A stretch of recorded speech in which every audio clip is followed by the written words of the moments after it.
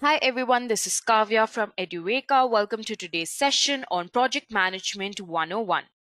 Before we begin, I'd like to address the agenda. Firstly, there'll be an introduction to what is project.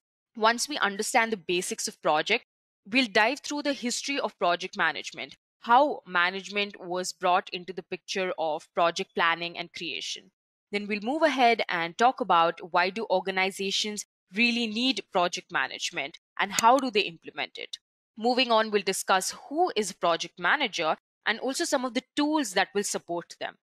Then we will also discuss the project management life cycle, and we will discuss its major principles, all of its performance domains, and conclude the session by discussing the project management certifications that are available in the market today. We will discuss the most prominent certification and how to go about with its preparation. I hope the agenda is clear. Introduction to project. Firstly, let us understand what is a project. People have been undertaking projects since the earliest days of organized human activity. The hunting parties of our prehistoric ancestors were projects. Let me explain this with an example. They were temporary undertakings directed at the goal of obtaining meat for the community. Large complex projects have also been with us for a really long time. The pyramids and the Great Wall of China were in their day of roughly the same dimensions as the Apollo project to send men to the moon. We use the term project frequently in our daily conversations. For example, in a conversation, anyone could say, my main project for this weekend is to straighten out the garage. Going hunting, building pyramids, and fixing faucets all share certain features that make them projects. There are many written definitions of a project. All of them contain some key elements. For those looking for a formal definition of a project, the Project Management Institute defines a project as a temporary endeavor undertaken to create a unique product, service, or even a result. The temporary nature of projects really indicates a definite beginning and end. The end is reached when the project's objectives have been achieved or when the project is terminated because its objectives will not or cannot be met, or when the need for the project no longer exists. So, a project also has distinctive attributes that really distinguish it from ongoing work or business operations. They're basically very temporary in nature. They're not an everyday business process and definitely have a start date and end date. This characteristic is extremely important because a large part of the project effort is really dedicated to ensuring that project is completed at the appointed time. To do this, schedules are created showing when tasks should begin and end. They can last for minutes, hours, days, months, or even years. Projects really exist to bring about a product or service that really hasn't existed before. In this sense, a project mostly is extremely unique. Unique means that this is new, that has never been done before. Maybe it's been done in a very similar fashion before, but never exactly in the same way. So let me explain this point with an example. The Ford Motor Company is in the business of designing and assembling cars. Each model that Ford designs and produces can be considered a project. The models obviously differ from each other in their features and are marketed to people with various needs. An SUV serves a different purpose from that of a luxury car. The design and marketing of these two models are unique projects. However, the assembly of the cars is considered an operation, that is, a repetitive process that is followed for most makes and models. In contrast with projects, operations are ongoing and repetitive. They involve work that is continuous without an ending date, with the same process repeated to produce the same results. The purpose of operations is really to keep the organization functioning, while the purpose of project is to really meet its goals and conclude. Therefore, operations are ongoing, whereas projects are unique and temporary. I hope the difference between operations and projects are clear to you. A project obviously has goals and objectives that are supposed to be accomplished. It is these goals that really drive the project and all the planning and implementation efforts undertaken to achieve them. Sometimes projects end when it is determined that the goals and objectives cannot be accomplished or when the product or service of the project is no longer needed and the project is cancelled. Now that we've clearly discussed what is a project and also have mentioned the differences between project and operations, let's move on and check out the project characteristics. So, when considering whether or not you have a project in your hand, there are some things to keep in mind. Firstly, you'll have to question yourself. Ask, is it a project or an ongoing operation? Second, if it is a project, who are the stakeholders? And third question you'd ask yourself is, what characteristics really distinguish this endeavor as a project? Project has three characteristics.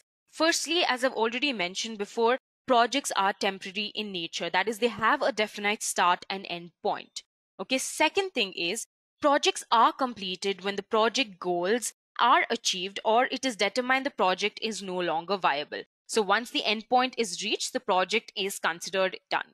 The third one is projects are unique. That is, it is attempting to achieve something new. Now, a successful project is one that meets or exceeds the expectation of the stakeholders. Consider the following scenario. The vice president of marketing approaches you with a fabulous idea. He wants to set up 𝐑𝐴 in local grocery stores as mini offices. These offices will offer customers the ability to sign up for car and home insurance services as well as make their bill payments. He believes that the exposure in grocery stores will increase awareness of the company's offerings. He told you that senior management has already cleared the project and he will dedicate as many sources to this as he can. He wants the new 𝐂𝐝𝐿 in place in 12 selected stores in a major city by the end of the year. Finally, he has assigned you to head up this project. Your first question should be, is it a project? This may seem very elementary, but confusing projects with ongoing operations happens pretty often.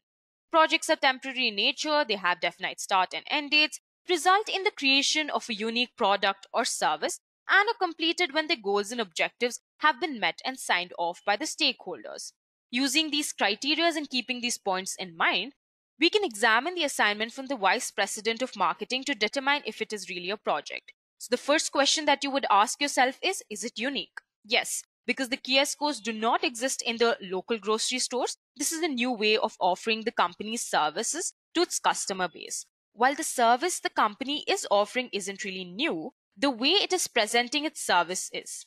The second question is, does the product have a limited time frame?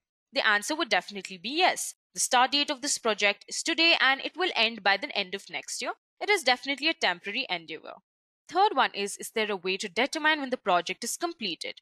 Yes, the 𝐾 will be installed and the services will be offered from them. So once all of these are installed and operating, the project will come to an end. The last question that you would ask yourself is there a way to determine stakeholder satisfaction? And again, the answer is yes. The expectations of the stakeholders will be documented in the form of requirements during the planning processes. These requirements will be compared to the finished product to determine if it meets the expectations of the stakeholder. Now, if the answer is yes to all of these questions, then we have a project.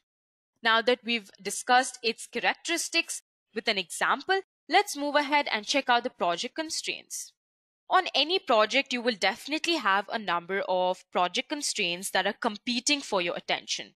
Some of them are cost, scope, quality, risk, resources, and time. Cost is the budget approved for the project, including all necessary expenses needed to deliver the project. Within organizations, project managers have to balance between not running out of money and not underspending because many projects receive funds or grants that have contract clauses with a use it or lose it approach to project funds. Poorly executed budget plans can result in a last-minute rush to spend the allocated funds. For virtually all projects, cost is ultimately a limiting constraint. Few projects can go over budget without eventually requiring a corrective action. The second constraint is scope. So scope is what the project is really trying to achieve. It entails all of the work involved in delivering the project outcomes and the processes used to produce them. It is basically the reason and the purpose of the project. The third constraint is quality. Quality is a combination of the standards and criteria to which the project's products must be delivered for them to perform effectively. The product must perform to provide the functionality expected, solve the identified problem, and deliver the benefit and values as expected. It must also meet other performance requirements or service levels such as availability, reliability, and maintainability, and have acceptable finish and polish. Quality on a project is controlled through quality assurance, which is basically the process of evaluating overall project performance on a very regular basis to provide confidence that your project will satisfy the relevant quality standards. Then we have risk, which is defined by potential external events that will have a negative impact on your project if they occur. Risk refers to the combination of the probability the event will occur and the impact on the project if the event ever occurs. Now, if the combination of the probability of the occurrence and the impact on the project is very, very high, you should definitely identify the potential event as a risk and put a proactive plan in place to manage the risk. Then we have resources. You can think of resources too as a constraint, right?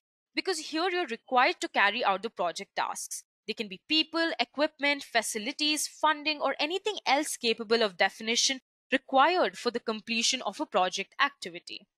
Finally, the most important constraint is time. Time is obviously defined as the time period allocated to you to complete the project. Time is often the most frequent project oversight in developing projects. This is reflected in missed deadlines and incomplete deliverables. Proper control of the schedule requires the careful identification of tasks to be performed and accurate estimations of the durations, the sequence in which they're going to be done, and how people and other resources are to be allocated. Any schedule should take into account vacations and holidays. Now, moving on, if you know the basics of project management, I'm sure you must have come across the term triple constraint, which traditionally consisted of only time, cost, and scope. These are the primary competing project constraints that you have to be most aware of. The triple constraint is illustrated in the form of triangle to visualize the project work and see the relationship between the scope or quality, schedule or time, and cost or resource. Your project may have additional constraints that you must face, and as the project manager, you will have to balance the needs of these constraints against the needs of the stakeholders and your project goals. Let me explain this with an example. If your sponsor wants to add functionality to the original scope, you will very likely need more money to finish the project, or if they cut the budget, you will have to reduce the quality of your scope. And if you do not get the appropriate resources to work on your project tasks, you will obviously have to extend your schedule because the resources you have take much longer to finish the work. You get the idea, right? The constraints are all dependent on each other. Think of all of these constraints as the classic carnival game of whack-a-mole. Each time you try to push one mole back in the hole, another one pops out. The best advice here is to rely on your project team to keep these moles in place. Now that we have discussed constraints in detail, let us talk about must-have areas of expertise in a project team. Now, by standards, we mean guidelines or preferred approaches that are not necessarily mandatory. In contrast, when referring to regulations, we mean mandatory rules that must be followed, such as government-imposed requirements through laws. It should go without saying that as a professional, you are required to follow all applicable laws and rules that apply to your industry, organization, or even the project. I'm sure you must be aware that every industry has some set of standards and regulations, right? Knowing which ones really affect your project before you begin your work will not only help the project to unfold smoothly, but it will also give you an opportunity for effective risk analysis. Some projects require specific skills in certain application areas. Application areas are made up of categories of projects that have common elements. They can be defined by industry group like pharmaceutical, financial, etc., department like accounting, marketing, legal, etc., even in technology like software development, engineering, etc., or obviously management specialities like procurement, research, and development. These application areas are usually concerned with disciplines, regulations, and the specific needs of the project, the customer, or the industry. Now, let me explain this with an example. Most government agencies have specific procurement rules that apply to their projects that wouldn't be applicable in the construction industry. The pharmaceutical industry is interested in regulations set forth by government regulators, whereas the automotive industry has little or no concern for either of these types of regulations. You need to stay up to date regarding your industry so that you can apply your knowledge effectively. Today's fast-paced advances can leave you far behind quickly if you do not stay abreast of your current trends. And also having some level of experience in the application area you're working in will give you an advantage when it comes to project management. While you can call in experts who have the application area knowledge, It doesn't hurt for you to understand the specific aspects of the application areas of your project. Now that we have discussed the areas of expertise, let's move ahead and understand the project environment. So what would be the right environment for you to accomplish the goals that you've set for your project? Now, obviously, there are many factors that really need to be understood within your project environment. At one level, you need to think in terms of cultural and social environments, that is, people, demographics, and education. The international and political environment is where you really need to understand about different countries, cultural influence, etc. Then we move to the physical environment. Here we think about time zones. Think about different countries and how differently your project will be executed, whether it is just in your country or if it involves an international project team that is distributed throughout the world in 5 different countries. Of all the factors, the physical ones are the easiest to understand, and it is the cultural and international factors that are often misunderstood and ignored. How we deal with clients, customers, or project members from other countries can be very critical to the success of the project. So let me take an example. The culture of the United States values accomplishments and individualism. Americans tend to be informal and call each other by first names, even if having just met. On the other hand, Europeans tend to be more formal, using surnames instead of first names in a business setting, even if they know each other well. In addition, their communication style is much more formal than in the United States. And while they tend to value individualism, they also value history, hierarchy, and loyalty. The Japanese, on the other hand, tend to communicate indirectly and consider themselves part of a group, not as individuals. The Japanese value hard work and success, as most of us do. How a product is received can be very dependent on the international cultural differences. For example, back in the 1990s, when many American and European telecommunication companies were cultivating new markets in Asia, the customers' cultural differences often produce unexpected situations. Western companies plan their telephone systems to work the same way in Asia as they did in Europe and the US. But the protocol of conversation is very different, right? Call waiting, a popular feature in the West, is considered impolite in some parts of Asia. This cultural blunder could have been avoided had the team captured the project environment requirements and involved the customer. It is often the simplest things that can cause trouble, since unsurprisingly, in different countries, people do things differently. Another example would be date formats, right? What day and month is 2/8/2019? Of course, it depends where you come from. In North America, that's February 8th, while in Europe, it is 2nd August. Clearly, when schedules and deadlines are being defined, it is most important that everyone is clear on the format used. Project managers in multicultural projects must appreciate the culture dimensions and try to learn relevant customs, courtesies, and business protocols before taking responsibility for managing an international project. A project manager must take into consideration this various cultural influences and how they may affect the project's completion, schedule, scope, and cost. Moving on to the next part of the session, we will be discussing about interpersonal skills. Last but not the least, you also have to bring the ability into the project to manage personal relationships and deal with personal issues as they arise. Here we are talking about your interpersonal skills. Project managers spend 90% of their time communicating. So this is one of the most important interpersonal skills, communication. This is why they must be good communicators, promoting clear, unambiguous exchange of information.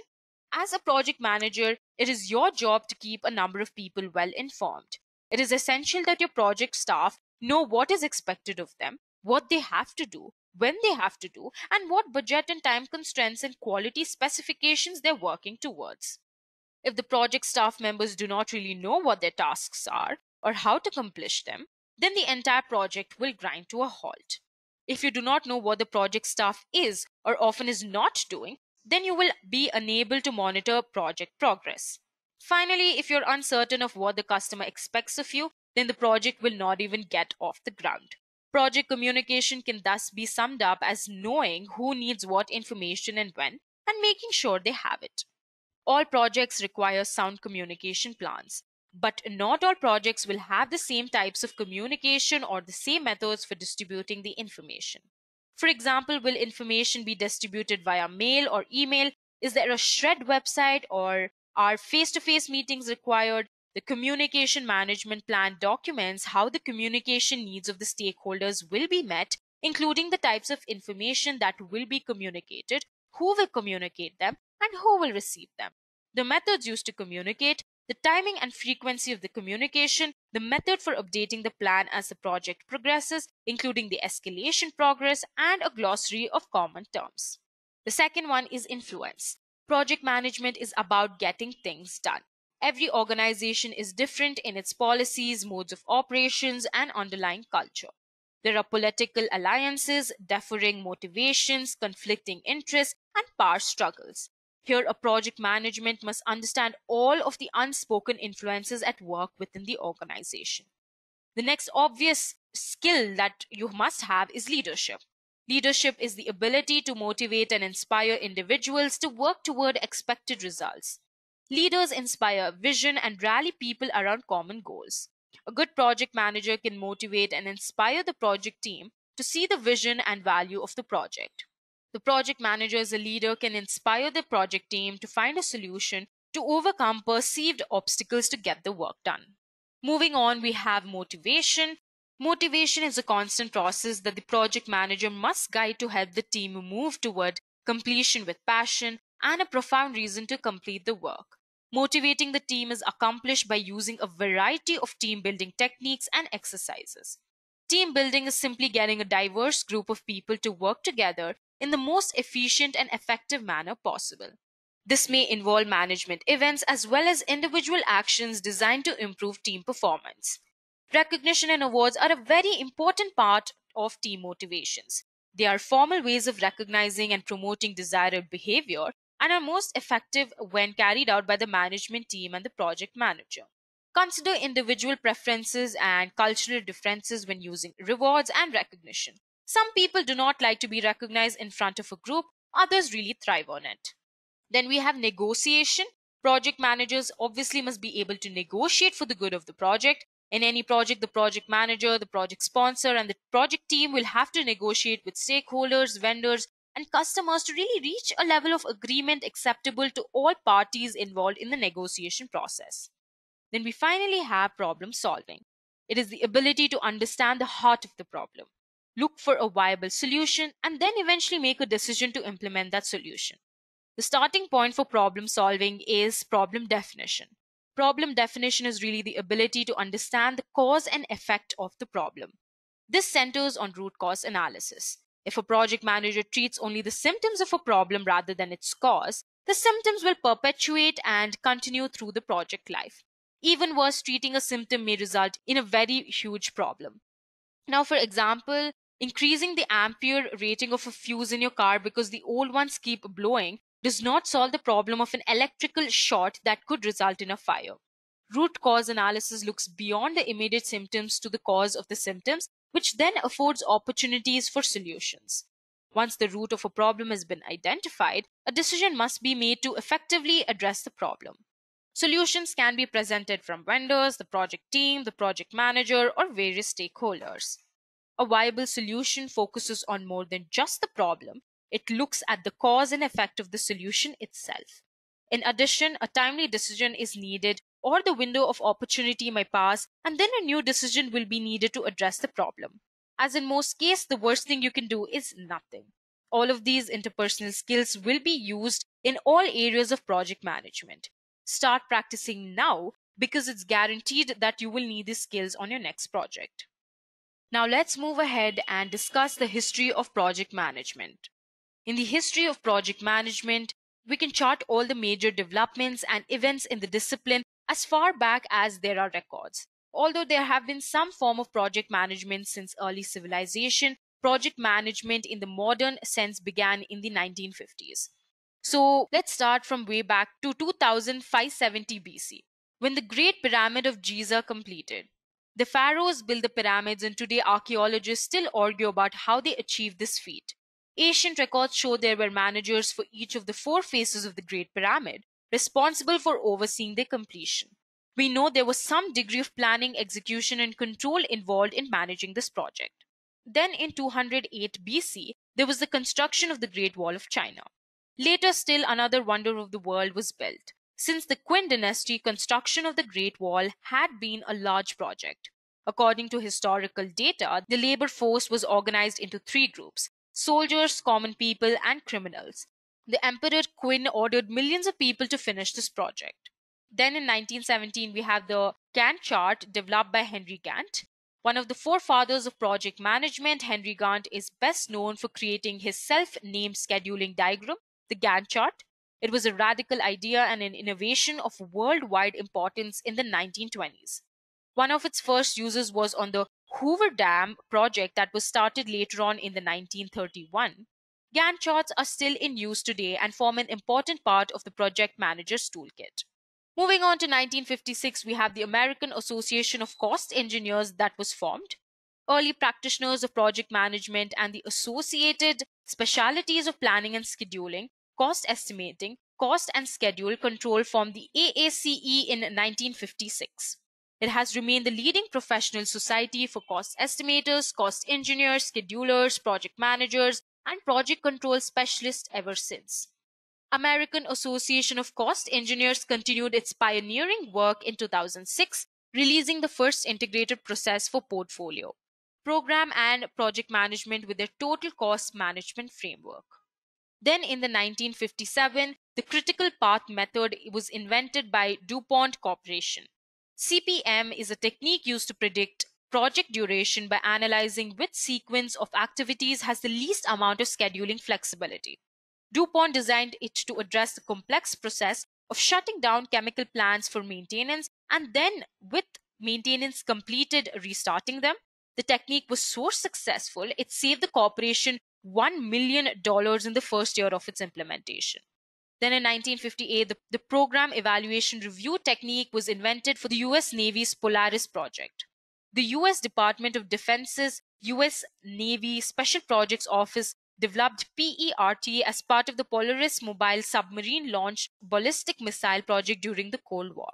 PERT is a method for analyzing the tasks involved in completing a project, especially the time needed to complete each task and identifying the minimum time needed to complete the total project. In 1962, United States Department of Defense mandated the work breakdown structure approach. The U.S. Department of Defense created the WBS concept as part of the Polaris mobile submarine launched ballistic missile project. After completing the project, the DoD published the work breakdown structure it used and mandated the following of this procedure in future projects of this scope and size. WBS is an exhaustive hierarchical tree structure of deliverables and tasks that really need to be performed to complete a particular project. Later adopted by the private sector, the WBS remains one of the most common and useful project management tools. In 1965, the International Project Management Association was founded. IPMA was the world's first project management association, started in Vienna by a group as a forum for project managers to network and share information. Registered in Switzerland, the association is a federation of about 50 national and internationally oriented project management associations. Its vision is to promote project management and to lead the development of the profession. Since its birth in 1965, IPMA has grown and spread worldwide with over 120,000 members in 2012. Moving on to 1969, the Project Management Institute, that is PMI, launched to promote the project management profession. 5 volunteers founded PMI as a non-profit professional organization dedicated to advance the practice, science, and profession of project management. The Commonwealth of Pennsylvania issued articles of incorporation for PMI in 1969, which signified its official start. During that same year, PMI held its first symposium in Atlanta, Georgia, and had an attendance of 83 people. Ever since then, the PMI has become best known as the publisher of a guide to the project management body of knowledge, that is PMBOK, considered as one of the most essential tools in the project management profession even today. The PMI offers levels of project management certification, certified associate in project management, and project management professional. We'll talk about PMP later on in this session. In 1975, Prompt 2 method created by Simpact Systems Limited. Development of Prompt 2 was in response to an outcry that computer projects were overrunning on time estimated for completion, and original budgets as set out in feasibility studies. It was not usual to experience factors of double, treble, or even 10 times the original estimates. Prompt 2 was really an attempt to set down guidelines for the stage flow of a computer project. In 1979, the UK government Central Computing and Telecommunications Agency adopted the method for all information systems project. Also in 1975, the Mythical Man Month Essays on Software Engineering was released by Fred Brooks. So in his book of Software Engineering and Project Management, Fred Brooks' central theme is that adding manpower to a late software project makes it later.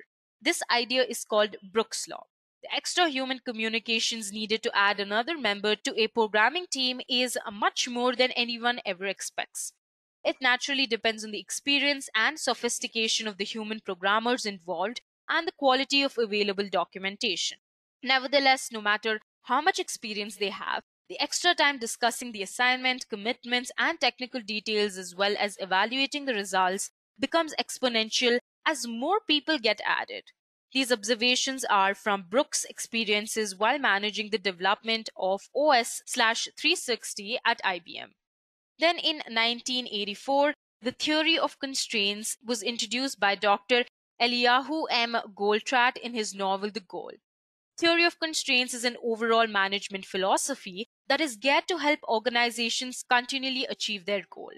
The title comes from the view that any manageable system is limited in achieving more of its goal by a small number of constraints, and there is always at least one constraint. The TOC process seeks to identify the constraint and restructure the rest of the organization around it by using 5 focusing steps. The methods and algorithms from TOC went on to form the basis of critical change project management. Then in 1986, Scrum was named as a project management style. This was definitely the game changer. You must all be aware of Scrum. It is an agile software development model based on multiple teams working in an intensive and interdependent manner. In their paper, The New Product Development Game, Takeuchi and Nonaka named Scrum as a project management style. Later, they elaborated on it in The Knowledge Creating Company. Although Scrum is intended for management of software development projects, it can be used to run software maintenance teams or as a general project and program management approach. In 1987, a guide to the project management body of knowledge was published by PMI. So first published by the PMI as a white paper in 1987, the PMBOK guide was an attempt to document and standardize accepted project management information and practices. The first edition was published in 1996, followed by a second one in 2000 and a third one in 2004. The guide is one of the most essential tools in the project management profession today and has become the global standard for the industry. In 1989, Earned Value Management leadership elevated to Undersecretary of Defense for Acquisition. Although the earned value concept has been around on factor flows since the early 1900s, it only came to prominence as a project management technique in the late 1980s to early 1990s.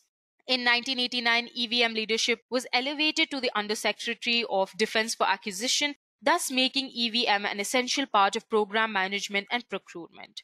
In 1991, Secretary of Defense Dick Cheney cancelled the Navy A-12 Avenger 2 program because of performance problems detected by EVM. The PMBOK Guide of 1987 has an outline of earned value management, subsequently expanded on in its later editions. In 1989, Prince method was developed from Prompt 2. Published by the UK government agency CCTA, projects in controlled environments became the UK standard for all government information systems projects. A feature of the original method, not seen in other methods, was the idea of assuring progress from 3 separate but linked perspectives. However, the Prince method developed a reputation for being too unwieldy, too rigid, and applicable only to large projects, leading to a revision in 1996. In 1994, Chaos reported first published. The Standardish Group collects information on project failures in the information technology industry with the objective of making the industry much more successful than it already is, showing ways to improve its success rates and increase the value of IT investments.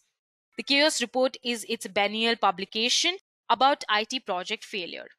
In 1996, Prince 2 was published by CCTA. An upgrade to Prince was considered to be an order, and the development was contracted out but assured by a virtual committee spread among 150 European organizations. Originally developed for information systems and information technology projects to reduce cost and time overruns, the second revision became more generic and applicable to any project type. In 1997, critical chain project management was invented. We've already discussed this. CCPM is based on methods and algorithms drawn from his theory of constraints introduced in his 1984 novel titled The Goal. A critical chain project network will keep the resources levelly loaded but will need them to be flexible in their start times and will switch quickly between tasks and task chains to keep the whole project on schedule. In 1998, PMBOK becomes a standard. The American National Standards Institute recognizes PMBOK as a standard in 1998 and later that year by the Institute of Electrical and Electronics Engineers. Moving on to 2001, the Agile Manifesto was written. In February 2001, 17 software developers met at the lodge Snowbird, Utah Resort to discuss lightweight software development methods. Here they published the Manifesto for Agile Software Development to define the approach now known by the same name. Some of the manifesto's authors formed the Agile Alliance, a non-profit organization that really promotes software development according to the manifesto's 12 core principles. In 2006, Total Cost Management Framework was released by AACE International. Total Cost Management is the name given by AACE International to a process for applying the skills and knowledge of cost engineer. It is also the first integrated process or method of portfolio, program, and project management. AACE first introduced the idea in the 1990s and published the full presentation of the process in the Total Cost Management Framework. Moving on to 2008, the fourth edition of PMBOK Guide released. The fourth edition of the guide continues the PMI tradition of excellence in project management with a standard that is easier to understand and implement, with improved consistency and greater clarification. The updated version has 2 new processes, not in the previous version. And in 2009, a major Prince 2 revision was incorporated by Office of Government Commerce. A major revision has seen the method made simpler and more easily customizable, a frequent request from users. The updated version has 7 basic principles that contributes to project success. Overall, the updated method aims to give project managers a better set of tools to deliver projects on time, within budget, and with right quality. In 2012, the ISO 21500-2012 Guidance Standard for Project Management was released. In September 2012, to be exact, the International Organization for Standardization published ISO 21500-2012 Guidance on Project Management. It is the result of 5 years' work by experts from more than 50 countries. The standard is designed for use by any organization, including public, private, or community groups, and for any project, regardless of complexity, size, and duration. In 2012, the 5th edition of PMBOK released. The 5th edition of Guide, published in December 2012, provides guidelines, rules, and characteristics for project management recognized as good practice in the profession.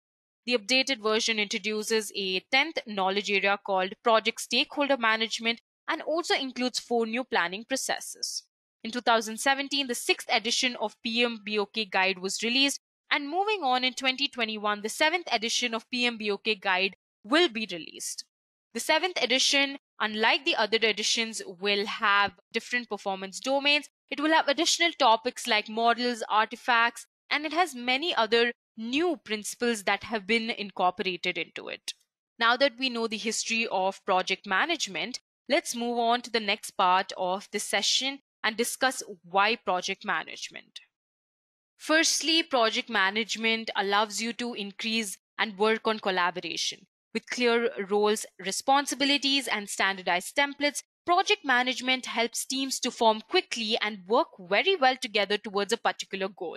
Collaboration with other teams or business units becomes easier as everyone is speaking the same language and using the same tool.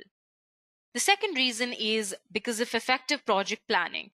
A well-developed project plan creates a realistic timeline, improves resource management, provides a baseline for tracking as the project progresses, and leads to accurate budget estimates. In addition, data from previous projects is a valuable input into future project planning.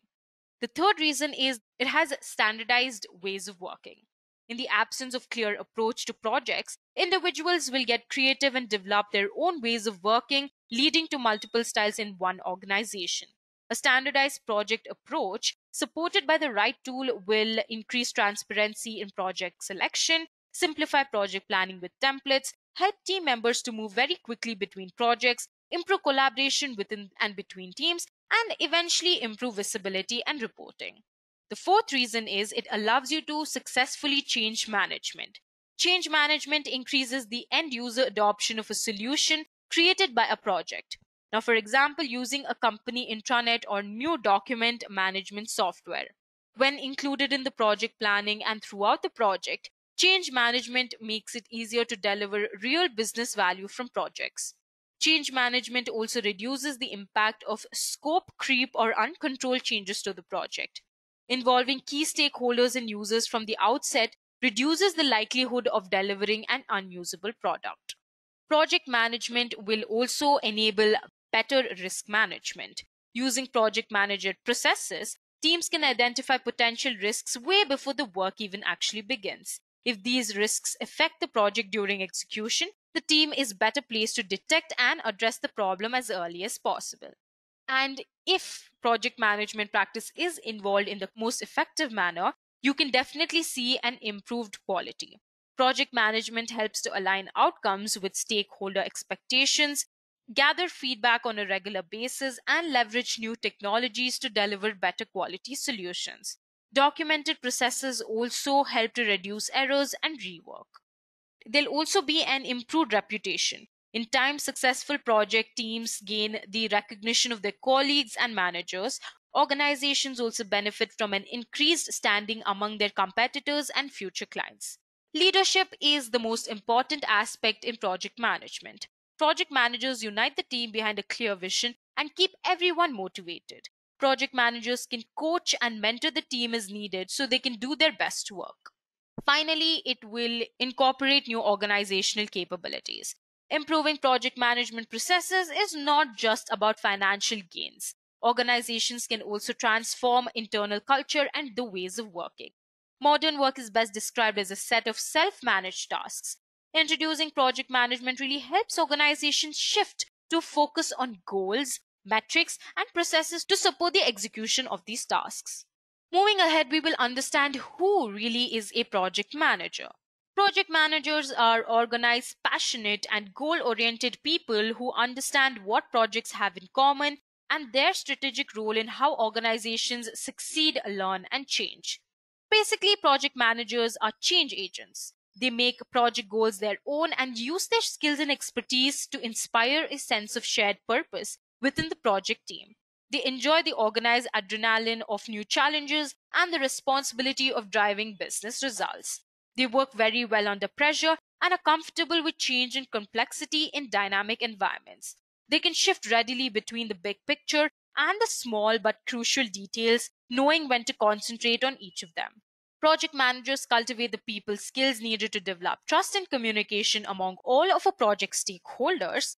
It sponsors those who will make use of the project's results, those who command the resources needed, and the project team members. They also have a very broad and flexible toolkit of techniques, resolving complex, interdependent activities into tasks and subtasks that are documented, monitored, and controlled. They adapt their approach to the context and constraints of each project, knowing that no one size can fit all the variety of projects.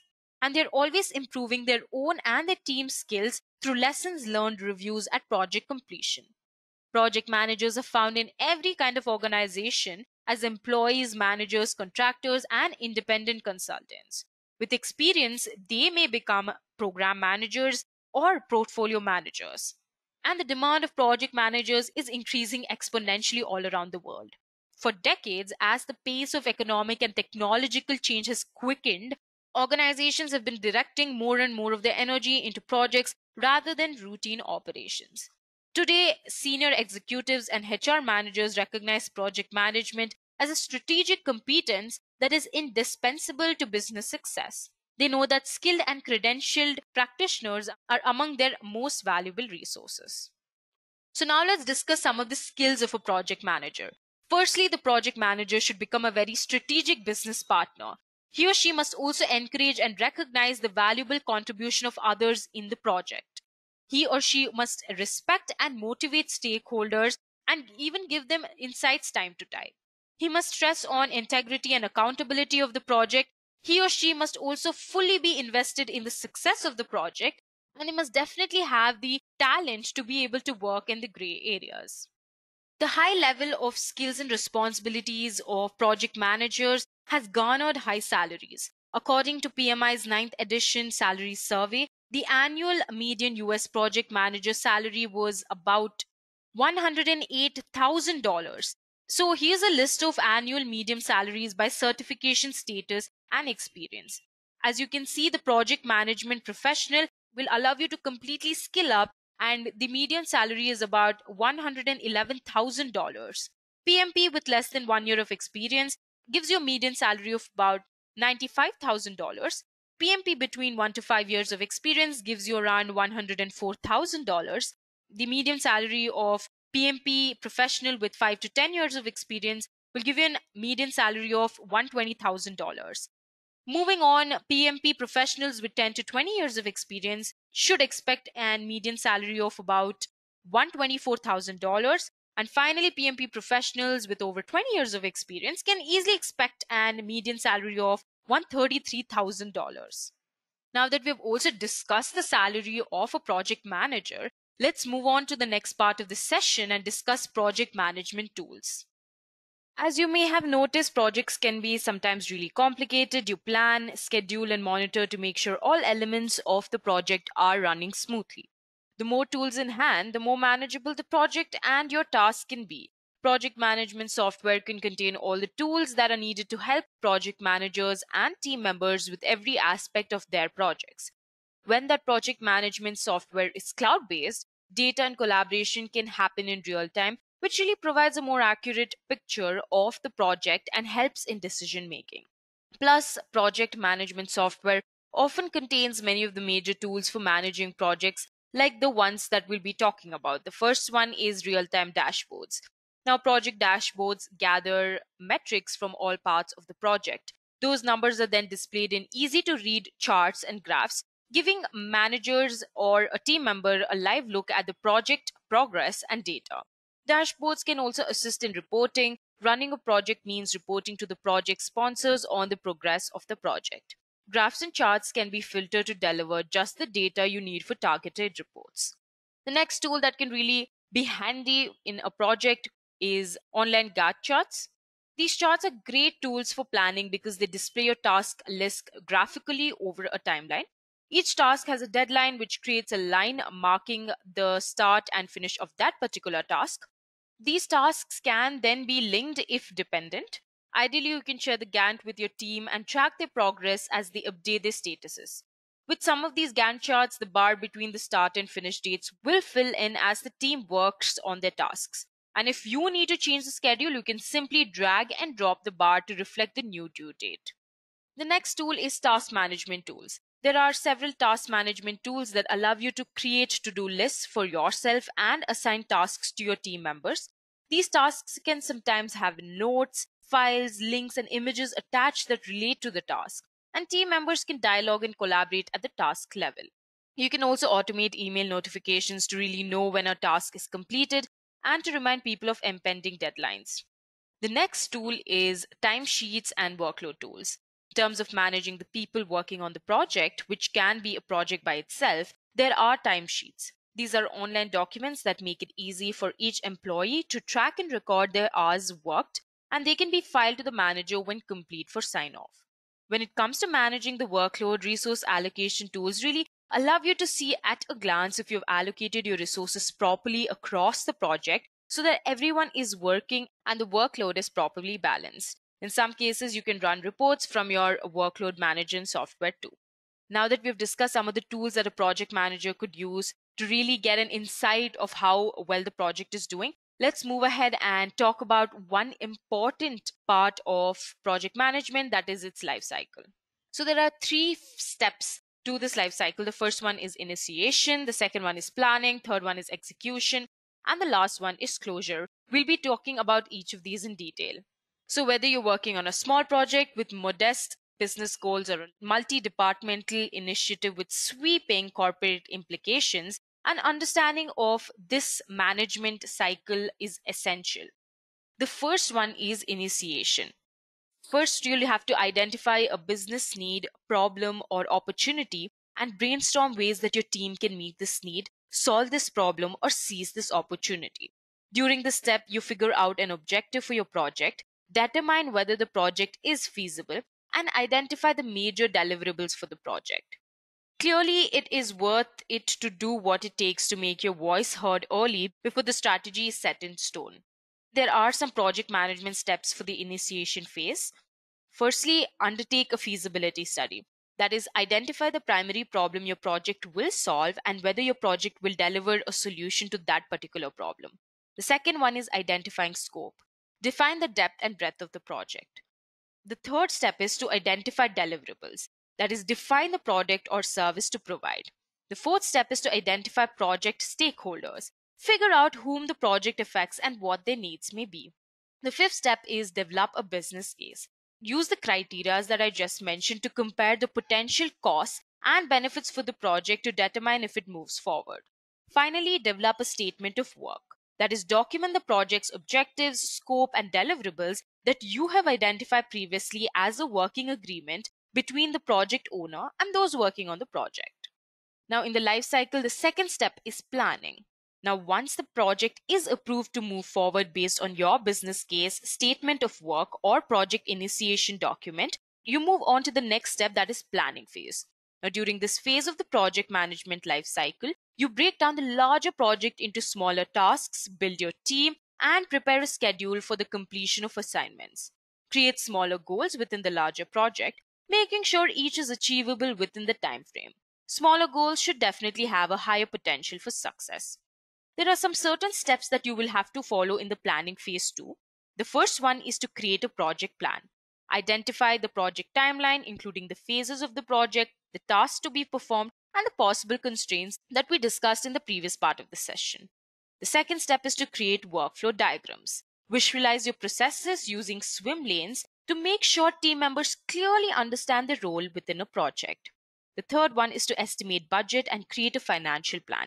This is really important. You will have to use cost estimates to really determine how much to spend on the project to get the maximum return on investment.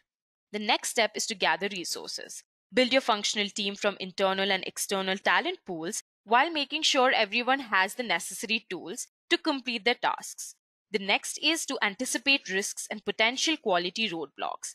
Identify issues that may cause your project to stall while planning to mitigate those risks and maintain the project's quality and timeline. The last step is to hold a project kickoff meeting. Bring your team on board and outline the project so they can quickly get to work. So now moving on, you've received a business approval, developed a plan, and built your team. Now is the time to get to work. The execution phase turns your plans into actions. The project manager's job in this phase of the project management life cycle is to keep work on track, organize team members, manage timelines, and really make sure the work is done according to the original plan. There are some steps that you'll have to follow in the execution phase of the life cycle too. The first one is to create tasks and organizing workflows. Assign granular aspects of the projects to the appropriate team members, making sure team members are not overworked.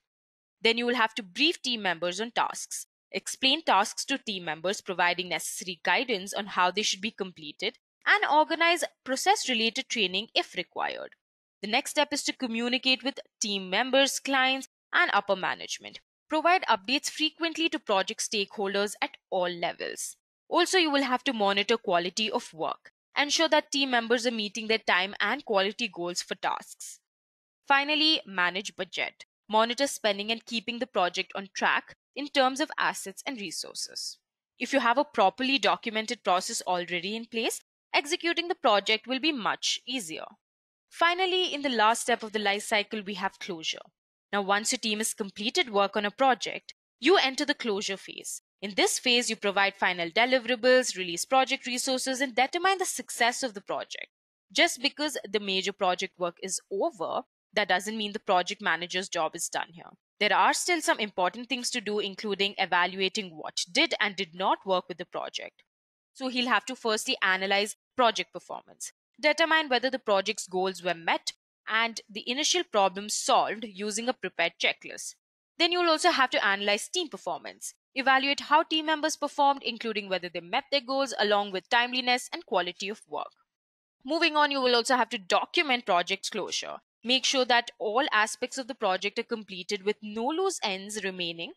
And here you'll also have to provide reports to key stakeholders. Moving on, you will have to conduct post-implementation reviews where you conduct a final analysis of the project, taking into account lessons learned for similar projects in the future. Finally, accounting for used and unused budget. You will have to allocate remaining resources for future projects.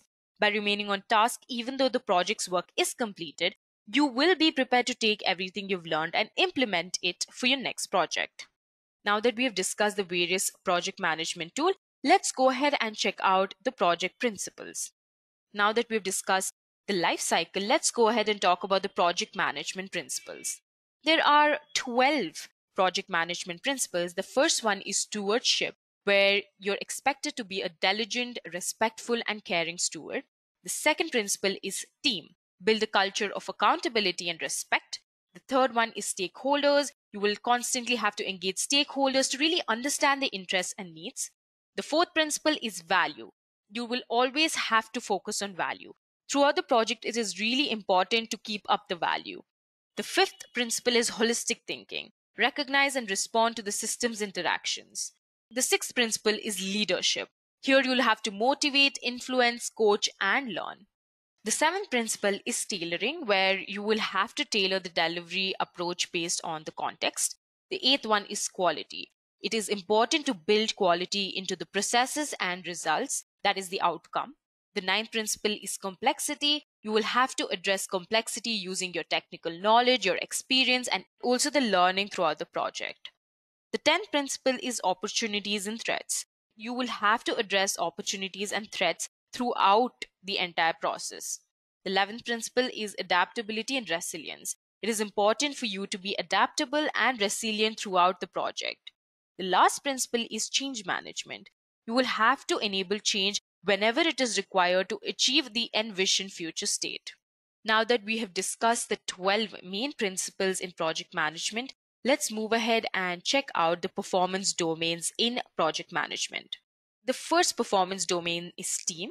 The second one is stakeholders. Third one is the project lifecycle itself. The fourth one is planning. The fifth one is navigating uncertainty and ambiguity. The sixth one is delivery. The seventh one is performance. And the last one is project work. So these are all the roles and factors that contribute to the project success. Now moving on to the last part of this session, we have project management certifications. In an increasingly projectized world, PMI professional certification ensures that you are ready to meet the demands of projects and employers across the globe. Developed by practitioners for practitioners, these certifications are based on rigorous standards and ongoing research to meet the real-world needs of your organizations.